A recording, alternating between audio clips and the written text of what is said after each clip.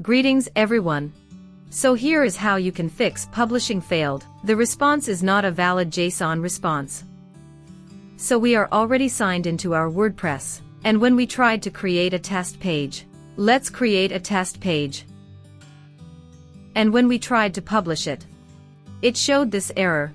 Publishing failed. The response is not a valid JSON response. To fix this, let's first try with WordPress itself. Go back to your dashboard.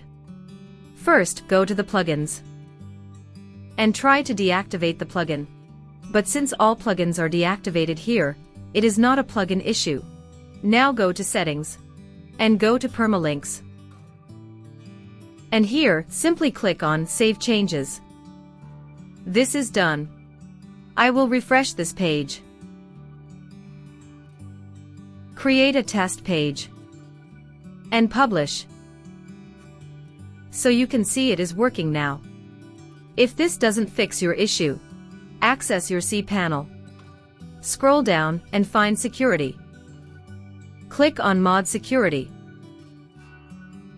Choose your domain and simply turn off the status. Something like this. I will revert because mine is working. After this, go back to your cPanel and scroll down to find. Select PHP version. This may or may not be available depending on your hosting provider. And now choose the latest PHP version. This should fix the issue.